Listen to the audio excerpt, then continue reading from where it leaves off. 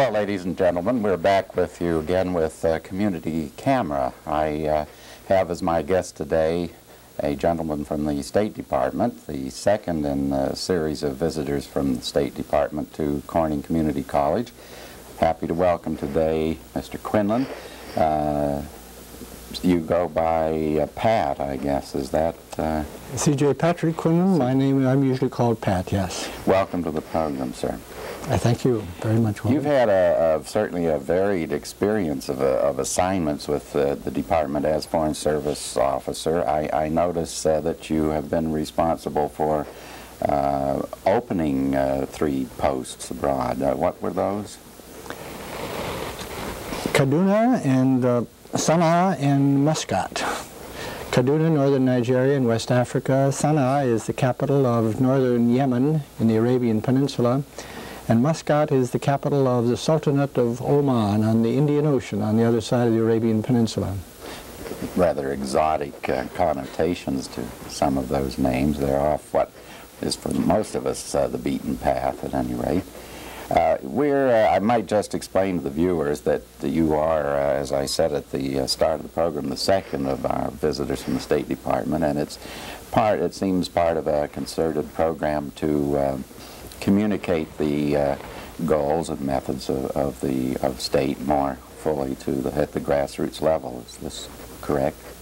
It's more than that, Walter. It's an effort to communicate, explain our policies to the American people, but also a means of getting to know more about what the American people think.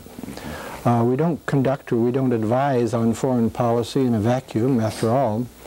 When a recommendation is made to the President, who does make foreign policy, it should be based not simply on what we might dream up in Washington, but based on what the American people think should be happening. There's very often a major difference between Washington thinking and thinking in the Middle West and the Far West, in fact anywhere outside of Washington.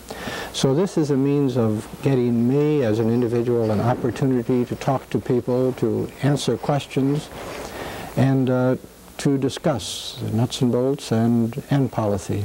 So it is really a two-way kind of communication. You're out listening as well as talking. Absolutely, and learning, yes. And I noticed that so far, at least with my experience with this, the people doing it are field types who are being rotated back on stateside assignment, but put out in this manner to get the contact with the public. Yes, indeed. I'm assigned as diplomat in residence for 1 year, headquartered at Oakland University in Rochester, Michigan, but with the mission of talking to students and faculty members at as many colleges and universities as I can reach during my year. It gives me a year away from operations to do some thinking, perhaps some writing, reflection, and we think it's a good service to the community as it is to the State Department. What are your duties at Oakland? Do you have regular lecture assignments, or is it a more intermittent kind of thing? Well, I'm very proud of my title, Adjunct Professor of History. But in fact, since I'm not a historian, all I can do is play at being a teacher. Last semester, as this semester, I assist in teaching a class. I give occasional lectures, I help conduct discussions. And I answer every possible request from other colleges, other universities in Michigan, Illinois, Indiana, as well as this special program in New York to which I was assigned by the Department of State in Washington. Well, of course, from my perspective, there's no higher calling than to be a professor of history. So congratulations on Thank you. Promotion. I would like to talk to you, I guess, today about 2 major parts of the world, and then maybe we can roam even more widely if the time permits. But they're big subjects, and I think I'll start not necessarily in your in the area you've spent the most time, but thought maybe with Deng's visit and all of the talk about China right now, we might start off with China. It's had almost a surrealistic tinge. I think we We know that China is important and there are almost 1 billion people there, and that in the power balance in the world today it would be folly to ignore them. And yet it's all happened so quickly. It seems to me the view of Premier Tang down in Houston with his cowboy hat, even 2 or 3 years ago, would have seemed inconceivable. How has it all come about in such a compressed time frame? The announcement in December was a bit of a surprise, I think, to most of us, including those in the Department of State. But in fact, the process of normalizing our relations with the Chinese people has been going on ever since President Nixon opened the door, so to speak, many years ago. This was over 7 years ago. During this period, it's become abundantly clear, I think, to Congress and to the American public that ultimately we would have direct diplomatic relations with the Republic of China, the mainland China, and that our relationship with the government of Taiwan would inevitably change as our relationship with the mainland China changed. In a way, we were backed into a corner with regard to Taiwan, since both parties claim that there's only one China. It's rather difficult for us to take any other position. That there should be a separate Taiwan is something that even the Taiwanese theoretically have not maintained. Isn't that correct? They've also said there's only one China. This is an extraordinary thing. The most fervent supporters of the one China theory are to be found in these two places, mainland China and the island of Taiwan, yes. So there doesn't seem to be any place to go except to recognize one or the other. And we've made the choice now, or changed our choice, and I guess, do you think there's reason to hope that that mainland China will not be precipitous in trying to use force to bring about? Well, there's ample reason to believe that, and not only the statements of Vice Premier Deng himself, but the fact that China does not have the military resources to do anything at the moment but accept the continued presence of another government in Taiwan. And there's no reason to think that the Communist Chinese government could possibly change this military balance in the space of a few years. It would seem, with their anxiety over that long Sino-Soviet border, that to risk the commitment of forces in an amphibious operation, which I agree they're not at the moment prepared for, and to risk possibly an embarrassment there, which would certainly lower their stock in the face of Russia, I guess that would be a risk they wouldn't want to take right now. I hope that's... Well, the military problems would certainly be considered. The space of water between Taiwan and the mainland is about 120 miles, which is 5 or 6 times the distance of an English channel. And even Hitler, at the height of his power in World War II, hesitated in thinking about the difficulties in crossing this 25-mile stretch of water. The Chinese on Taiwan have excellent defensive weapons supplied by the United States.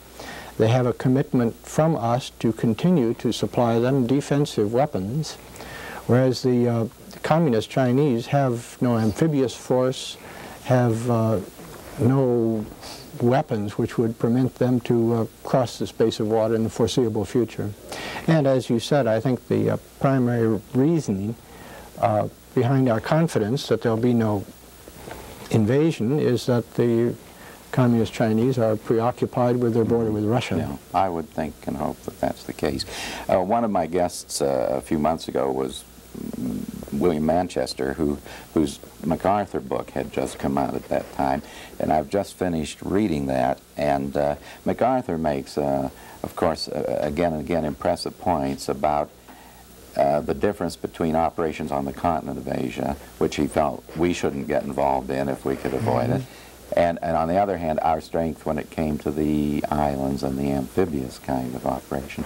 So I guess that's going to be a built-in deterrent to China for some time. And Deng has kept emphasizing that while Formosa or Taiwan is part of China, that he keeps emphasizing his patience and their willingness to wait. I also noticed while he was here, and I'm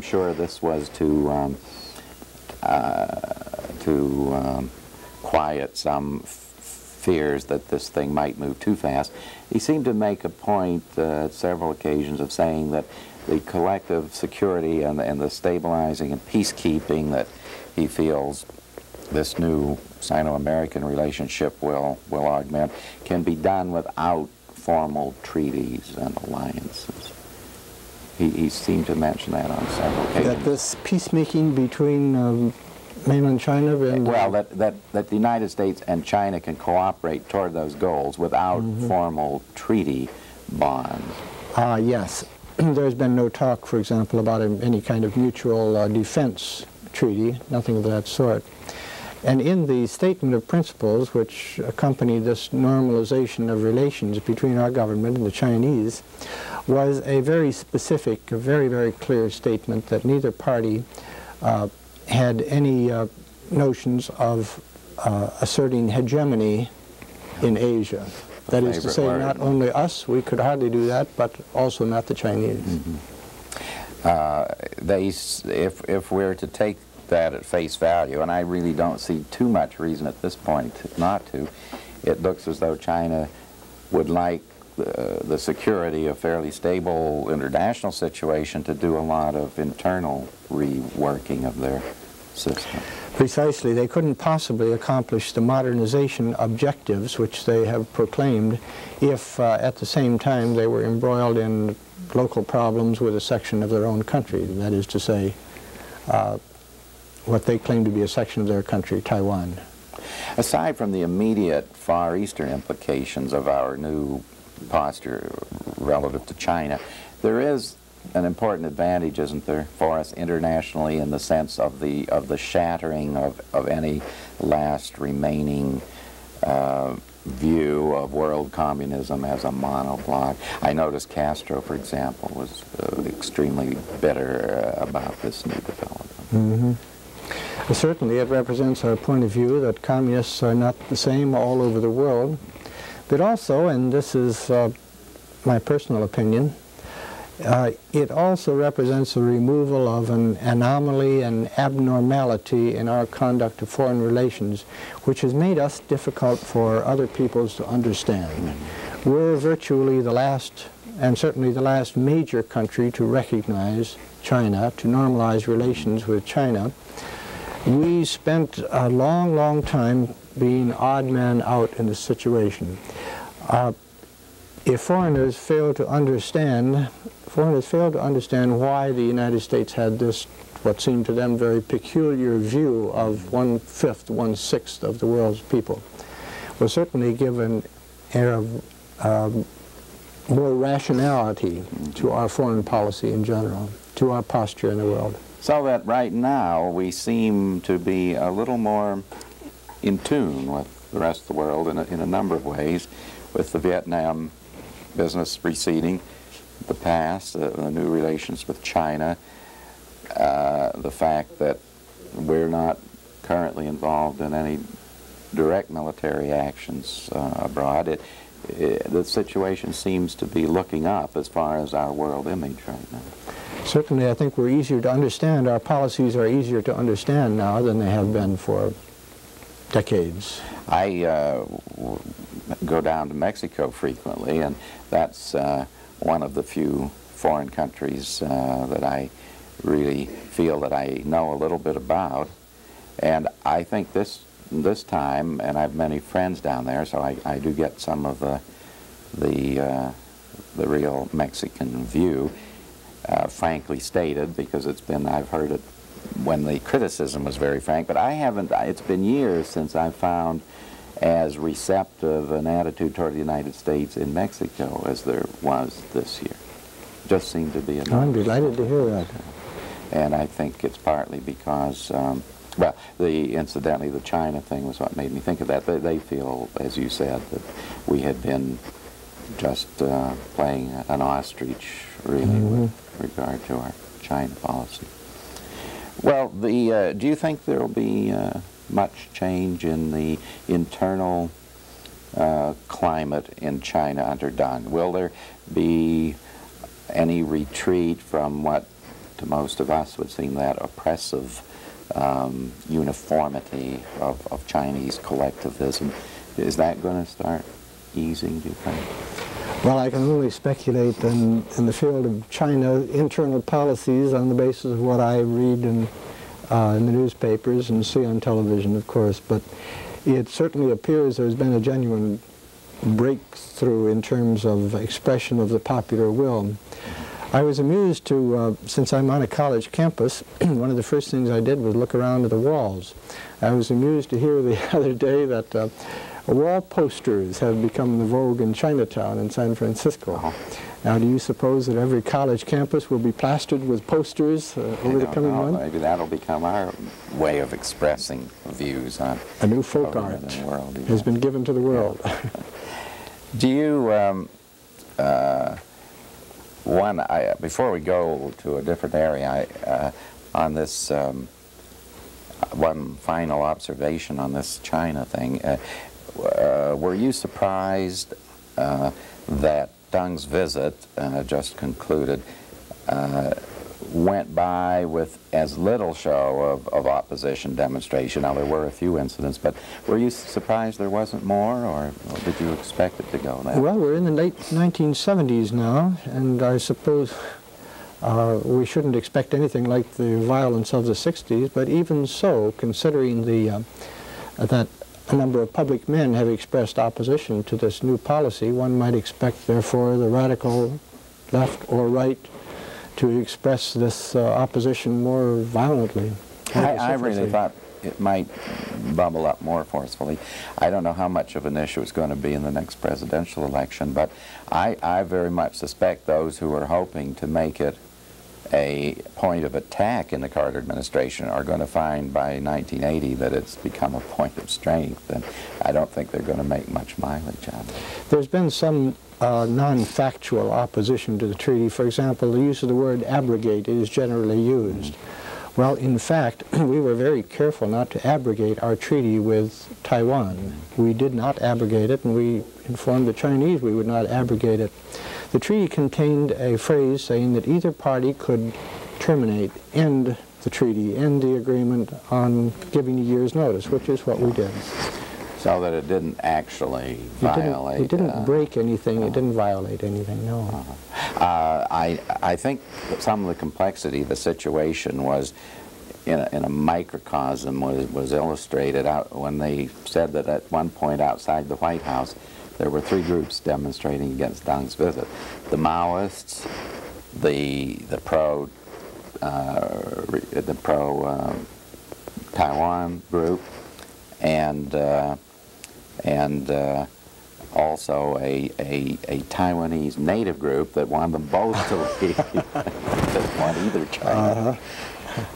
Going to the Middle East, certainly the question at the moment we're meeting today that's most pressing there is the Iranian situation, and my question, I guess the first question I have is not so much what will happen in Iran, because that again is awfully hard to speculate on, but what effect will it have on the rest of the Near Eastern countries, the Arab and Muslim Near East? Iran was, under the Shah, was something of a moderating influence. What will be lost under this, aside from what may be lost to our interest in Iran, what's it going to do, in your opinion, to the neighboring Muslim state? Well, quite apart from what might happen in Iran, and none of us could do more than speculate on this, there will certainly be clear effects of this on Israel, on Islam, on the Muslims in the Middle East. The opposition to the Shah was crystallized, was provided with a catalyst in the person of the Ayatollah Khomeini. Well, Islamic fundamentalism, represented by Khomeini, has been on the rise now for some time, not only in Iran but elsewhere in the Middle East. There have been new expressions of Islamic belief, of Islamic practice in Egypt, for example, in Pakistan. and other countries in the world. There's no question but that the success of Khomeini in exploiting this wave of feeling will give heart and courage to the Islamic fundamentalists in other countries, which may represent not much more than a change, for example, in fundamentalism in the United States among Christian sects. There have been a number of new sects and forms of religious expression never arisen here. These are born-again Muslims, perhaps, that we're dealing with. The effect on Israel is certainly one of the main concerns that our policy has. With the Egyptian settlement dragging and no immediate end in sight, and this growing Muslim extremism, if that's an acceptable adjective, but what is this going to set things back in general as far as a settlement between Israel and its neighbors? I'm afraid it'll make a difference, more of a difference in Israeli thinking than it would to the Muslims, to the Arabs. The Arabs would certainly welcome a new expression of Iranian solidarity with their Muslim brothers in the Middle East, and they might even hope for military assistance from Iran. But I suspect the most immediate effect will be to make the Israelis even more cautious than they have been in negotiating a settlement. They will have presumably lost their access to Iranian oil, which can be replaced, but perhaps at a cost. And they will have lost the unspoken expressions of friendship between Iran and Israel. And what about the settlement itself? Is that still salvageable, or is it just going to keep being postponed indefinitely? That's a hard question. The one generalization one can be sure of is that all possible solutions to the Middle East, to the Arab-Israeli dispute, are certain to be ruled out by either party the moment they're broached. However, we've made progress in the past when the way has seemed to be blocked on all sides. I'm sure we will. Ambassador Atherton has just finished a shuttle between Cairo and Tel Aviv, which closed with the decision that there wasn't anything he could do at that particular moment. However, times will change as they have in the past, and we're sure the Israelis and the Egyptians will come together again. It seems that the main decision that the Israelis are making, and I guess this is fairly obvious, is whether to, pardon me, whether to give up some of these territories that they have been obtained as a result of past war, and rely on treaty guarantees and protection that of some new settlement, presumably with some American guarantees, or whether they want to, or whether they feel that their security depends more on maximizing every territorial and strategic and military advantage in contemplation of another possible war. And that's a difficult, obviously a difficult decision for them to make. Israeli and American national interests are not necessarily identical in every respect, even though we have a deep and abiding commitment to Israel. Our commitment to Israel is to the existence and the permanent security of Israel. Our commitment is not to the present borders of Israel or to any particular borders of Israel. And perhaps our major long-range difference with the Israeli government and people is that we think Israel should concentrate on permanent security, which can come only through peace with Israel's neighbors, rather than on the details of any particular border delineation. Yes, and I think that's a good point. Certainly, as with any ally or client state, and I suppose that's an expression which would certainly draw objections, but there is something of that relationship. That does not assume a complete endorsement of the national goals of that state, and I think this is being made more specific in recent months than used to be the case. I your point of how you divide that, I think, is interesting. In other words, our commitment is to the continuance and to some basic security of the State of Israel, but not necessarily to its other specific goals. Exactly, yes. Territory and so on. It seems to me, and I guess as someone looking at it from the outside, it's easier to make these judgments, but it seemed that this Egyptian